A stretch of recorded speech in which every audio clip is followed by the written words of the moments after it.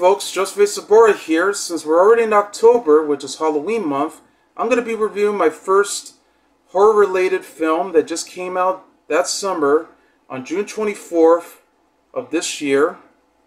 It's called The Black Phone. It's based on a short story by Joe Hill, which follows a young 13-year-old boy who just been abducted by a serial killer who's been abducting children around, mostly boys, who's wearing a creepy demonic mask, for disguise, known as the Grabber, and he sends the boy straight into a soundproof basement, and on the wall there's a black Wadari dial phone where he begins to hear something mysterious under the receiver.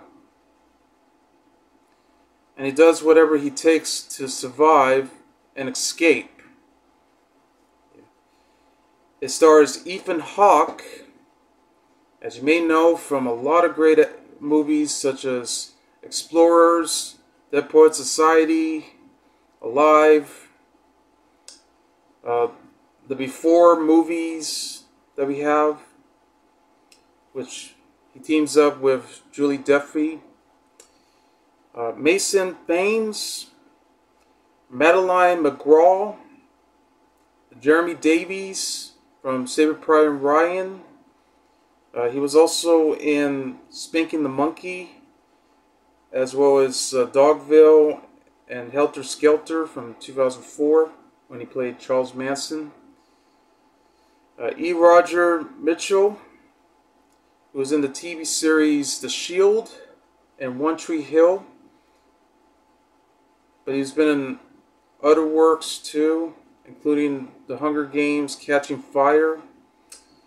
Troy Rudeseal, James Ransone, Miguel, Cazarez, Mora, Rebecca Clark, J. Gavin Wild, Spencer Fitzgerald, Jordan Isaiah White, Bradley Ryan,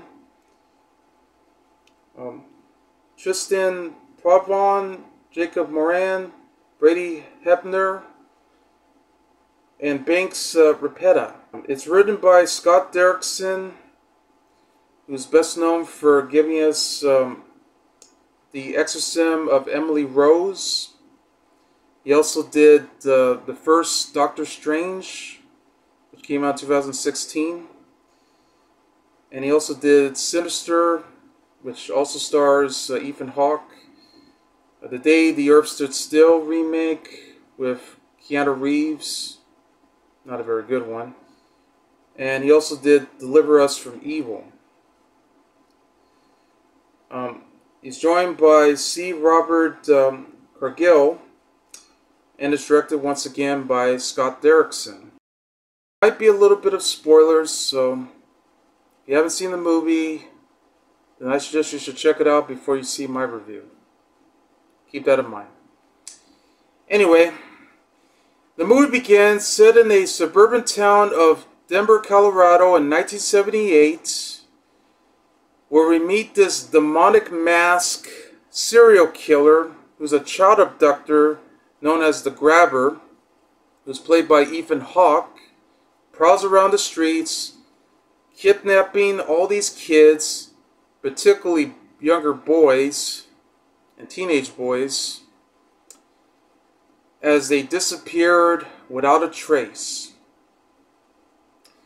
Meanwhile, we meet the Blake family with the siblings, brother and sister, named Finley, who's a young 13-year-old teenager, and his younger sister, Gwen. They're both played by Thames and Madeleine McGraw. Finley basically just hangs out with his friends, plays baseball and all, but he has been bullied a lot. While Gwen, going to his same school, and she's a very tough fighter. I mean, she can really beat the crap out of those bullies, more than he does. she's experiencing some psychic dreams about what's happening recently and all, especially dreaming about all the kidnapping that's happening. She has this gift coming from her mom, who passed away. They're both very religious, so she does trust Jesus, what he believes, because she does read the Psalms Bible and all. Anyway, she begins to get a call from the detectives Wright and Miller, both played by E. Roger Mitchell and Troy Rudeseal, which they had to interview her at school with the principal, believing that she has the inside knowledge to begin to find all the clues and all. But they struggled to believe her claim because their father, who's an alcoholic, widower, and abuser named Terrence, played by Jeremy Davies, didn't want to deal with all this stress and traumatic moments that's happening. So at that rate, their father ends up punishing Gwen for speaking with the detectives, you know, whipping her completely, and her brother Finley had spotted her. So shortly after, the grabber abducted Robin. That's Finney's best friend. Yeah, he wanted to take him to go see like an R-rated film, but he's not allowed. And I know they were talking about, you know, if you've seen Texas Chainsaw Massacre, or maybe go see like, you know, like a kung fu movie like Bruce Lee with Enter the Dragon, that sort of thing. So yeah, they also abducted his other friend when he was playing baseball. So all of them have been missing. But days later, Finney had encountered the grabber, which the grabber, however, is dressed up like a party supply man, you know, just, you know, wearing a costume, kind of like a clown, but he has a top hat, he's wearing the mask, and he grabs those black balloons and all, like he was just going to go door to door to celebrate everyone's birthday or any other party.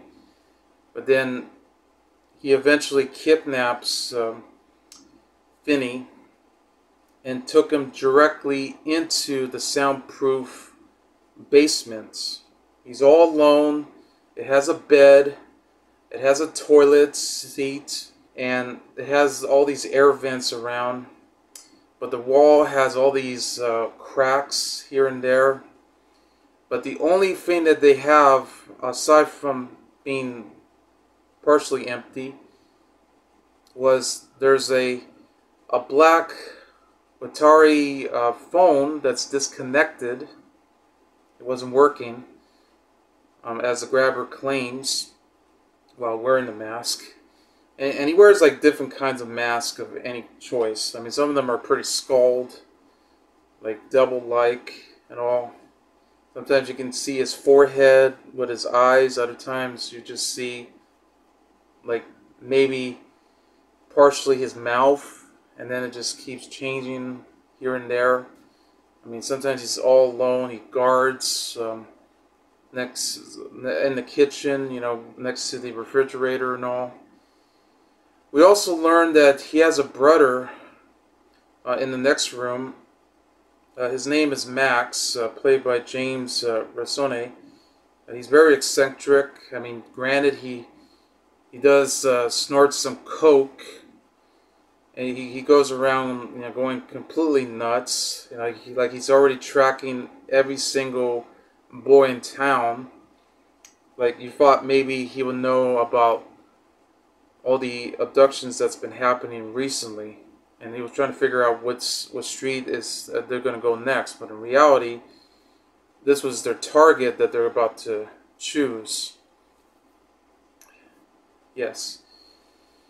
The police search have been pretty unsuccessful trying to search for Finney because Gwen has been having some more psychic dreams, hoping that this would lead to him as opposed to all the other boys around. Therefore, the grabber had brought Finney some food, which is scrambled eggs and a bottle of Sprite, and leaves the door so that way he'll be able to have some. But then next thing you know, he begins to hear the phone ring, considering that it was all disconnected and all. And it turns out that on the receiver he begins to experience someone on the phone, and it turns out to be all the boys that have been kidnapped and abducted, and at this rate they've been murdered, as we learn. And this is a big shocker too, because actually they were ghosts. Yes, so now they get to so now Finney gets to hear their voice directly to them, and then you begin to see them all invisible. They're beginning to trace all the steps that's going around and hoping they're going to help him try his best to escape from this basement room. Try to give him all the instructions he needs. We notice that there's a scene where the bottle spins, so now we know that they're there. It's going to take a lot of miracle for him to try to get out of it. But every time he tries to do so, he often gets caught, or the fact that he gets stuck. Like he found like a hole right into the tile. He tries to dig right deeper. Next thing you know, he tries to go straight up to the window that's on top, which had been blocked. So hoping he might be able to find a way to escape easily. And then next thing you know, he begins to get a combination number that's written inside the wall, so he'll be able to memorize it once he tries to get straight out of the basement into the kitchen and go straight to the front door where it's been locked and has the combination lock, so he'll be able to remember and by. And he's doing his best to escape, but then we hear the dog barking, and when he did that, he got caught by the grabber. And then he was sent back to the basement until finally he gets a call from Robin. He also gets a call from all the other bullies around, which Gwen actually had spotted at a local convenience store. Yeah, where he was about to get arrested after committing a huge fight against all of his friends. It was a very brutal fight. I mean, just like how he started having all these he started giving all these brutal fights to all the other bullies, and all the other bullies around too started brutally attack him and everyone else and all. Of course, Robin is the one who also stands up against those assholes, and he also beats them up completely in that one scene. Anyway, so of course all the other guys, they're doing his best to help. So when he finally got in touch with Robin, he told them to actually practice by taking the phone and just whacking him completely, and even choke him with the receiver and all, and all of that around. So hope this will be his preparement to finally escape for sure. Just as soon as the detectives arrive, along with the police department and Gwen, because Gwen had finally spotted where the house is at by the numbers and everything that went around. So I gotta say, man, they were very smart. So finally, he got even with the grabber. You know, he stopped him. He killed them completely. He trapped them too. While he brought in the dog, the grabber already killed his brother Max by stabbing him with the axe on his head just when he came downstairs to the basement, because now he begins to find out what just really happened, the truth. So now the grabber got what he deserved, and he finally escaped until he found his sister Gwen around that was across the street. It turns out that actually the bodies were found from across the street from the other house, so now we know that there's actually two houses where he buries all the victims inside the other basement. So across the street is exactly where he got kidnapped, all alone in this sound booth. So I find this amazing that they had two houses. So the search was over. They finally caught the grabber and Max too. Well, yeah, because they're both dead. They also caught out with the bodies of all the other victims too. So what a relief. So now he's finally back at school and now has a lab partner, and well, things are going back to normal now. So there you go. What a surprise. This is actually the best horror film to come out this year. I mean, I know there have been other movies that just came out recently, but so far so good. I really admire this one because I'm glad to hear that at least there's a movie that actually has more intelligence and smart. And you actually got kids at that age who are not annoying. Like, you really care for them. Yes, they curse, but still, they really knew what they're doing, and they're trying to do what they can to get out of it from all this craziness coming from these serial killers. I mean, it's sad that all the boys, you know, got killed by this crazy man. But nevertheless, I mean, at least we got one boy who can survive and escape. And I know he did everything he could to do so. I mean, especially when he tries to grab the toilet seat, took the top and tried to dig right through the wall that's been blocked into the freezer, you know, where they held all the steaks around. That was troublesome. And then there's other scenes around, which I know he did sort of drink some toilet water on the side. I mean, disgusting, I know, but what can you do? He's all alone. He's trying to get out of it. And the way they barricaded the walls are, damn, that's scary. I mean, especially if you have to make it soundproof and all, and it has all these cracked lines and all. It looked like almost like blood around, and then it has all these secrets. Because now we know that all these kids have been in that particular room before they get ready for it.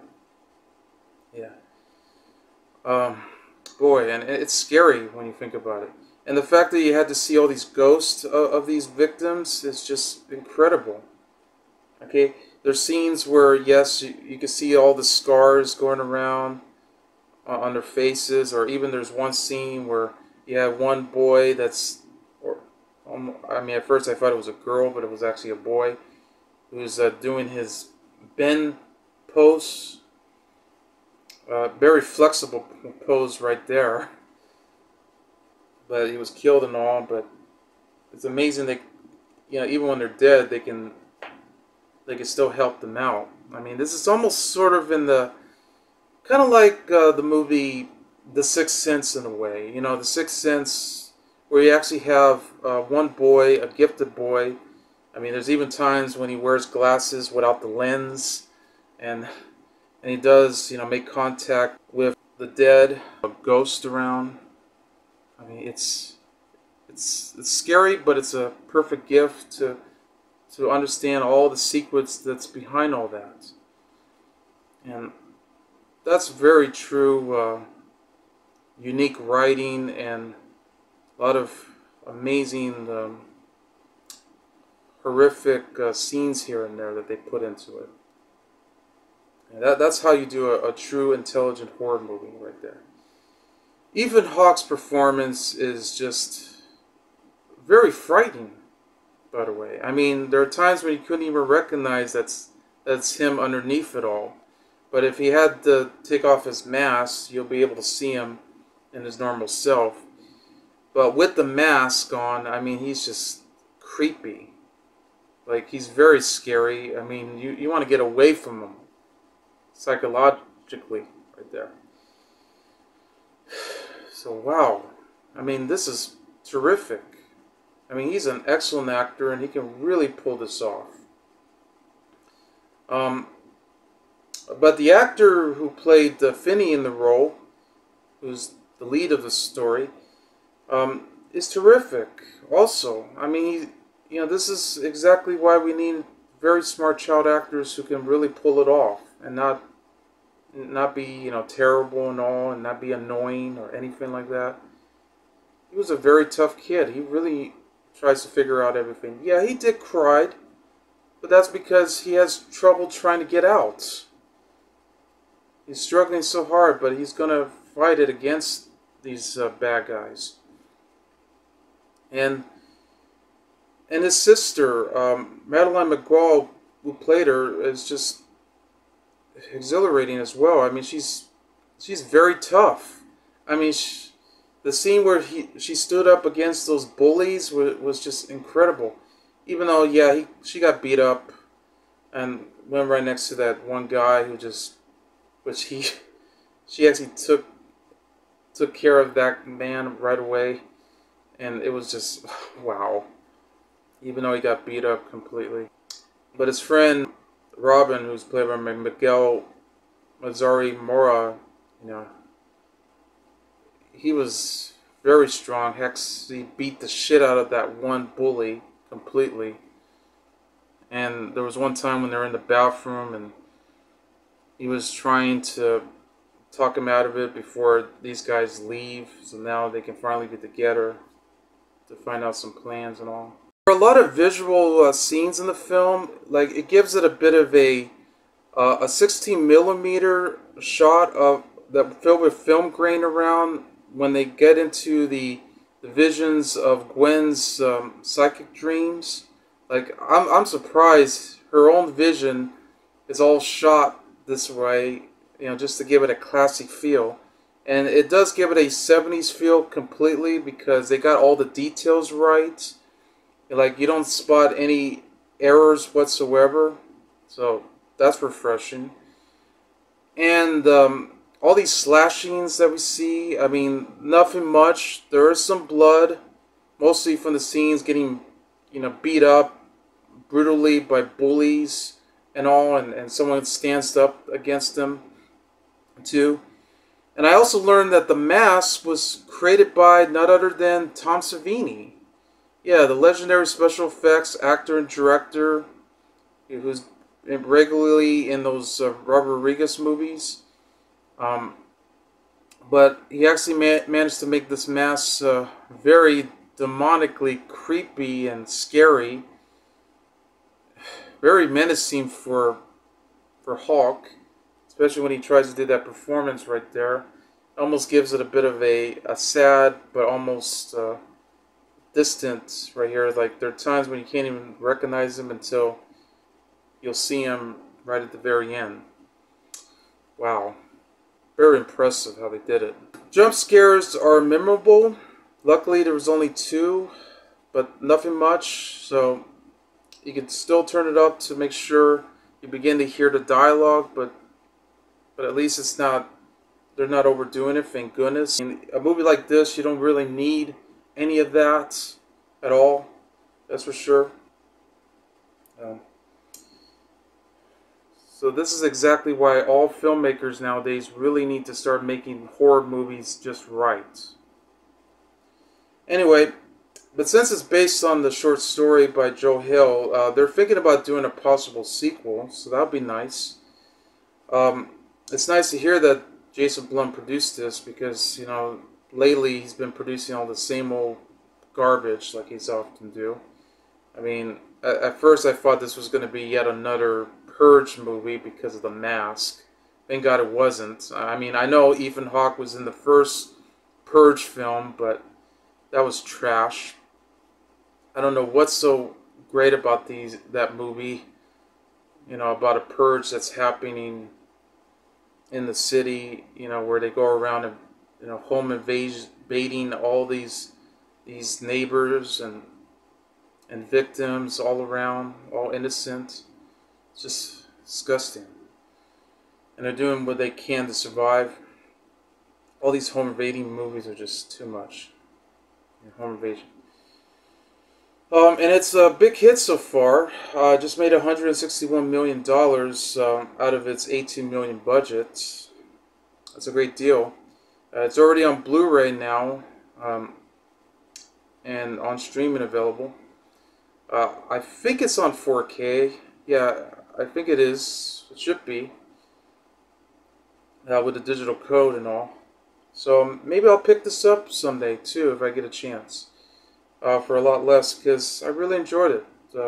Scott Derrickson did an excellent job directing this film, because he does a great job with other films he's done. I mean, good or bad, but he's very talented.